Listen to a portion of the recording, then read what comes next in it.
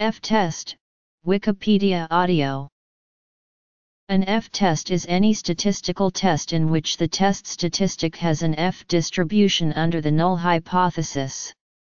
It is most often used when comparing statistical models that have been fitted to a data set, in order to identify the model that best fits the population from which the data were sampled. Exact F-tests mainly arise when the models have been fitted to the data using least squares. The name was coined by George W. Snedeker, in honor of Sir Ronald A. Fisher. Fisher initially developed the statistic as the variance ratio in the 1920s. Common examples of the use of F-tests include the study of the following cases. In addition, some statistical procedures, such as SCEF's method for multiple comparisons adjustment in linear models, also use F-tests. Common examples of F-tests. The F-test is sensitive to non-normality. In the analysis of variance, alternative tests include Levene's test, Bartlett's test, and the Brown-Forsyth test. However, when any of these tests are conducted to test the underlying assumption of homoscedasticity, as a preliminary step to testing for mean effects, there is an increase in the experiment-wise type I error rate. Most F-tests arise by considering a decomposition of the variability in a collection of data in terms of sums of squares.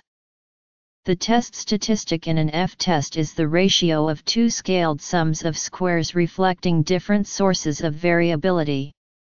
These sums of squares are constructed so that the statistic tends to be greater when the null hypothesis is not true.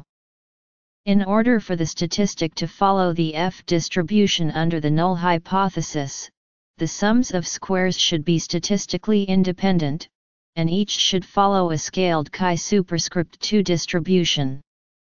The latter condition is guaranteed if the data values are independent and normally distributed with a common variance. The hypothesis that the means of a given set of normally distributed populations, all having the same standard deviation, are equal. This is perhaps the best known F-test, and plays an important role in the analysis of variance, the hypothesis that a proposed regression model fits the data well. See lack of fit sum of squares, the hypothesis that a data set in a regression analysis follows the simpler of two proposed linear models that are nested within each other. The F-test in one-way analysis of variance is used to assess whether the expected values of a quantitative variable within several predefined groups differ from each other. For example, suppose that a medical trial compares 4 treatments. The ANOVA F-test can be used to assess whether any of the treatments is on average superior, or inferior, to the others versus the null hypothesis that all 4 treatments yield the same mean response. This is an example of an omnibus test, meaning that a single test is performed to detect any of several possible differences. Alternatively, we could carry out pairwise tests among the treatments.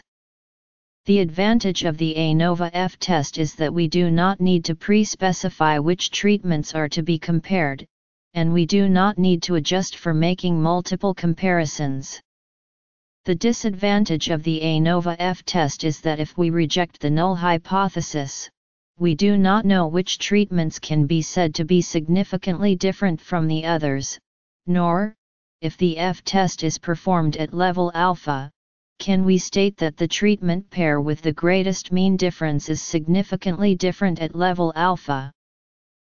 The formula for the one-way ANOVA F-test statistic is OR.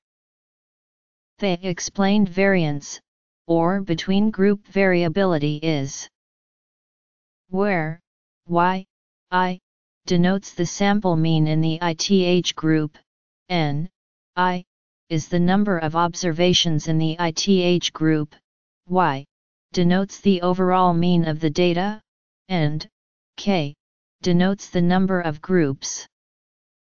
The unexplained variance, or within-group variability is where y, I, j, is the jth observation in the ith out of k groups and n is the overall sample size. This F statistic follows the F distribution with degrees of freedom, d1 equals k1 equals k1, and d2 equals n(k) equals nk, under the null hypothesis. The statistic will be large if the between-group variability is large relative to the within-group variability, which is unlikely to happen if the population means of the groups all have the same value. F-test of the equality of two variances. Note that when there are only two groups for the one-way ANOVA F-test, F equals T2, where T is the student's T statistic. Consider two models, 1 and 2, where Model 1 is nested within Model 2.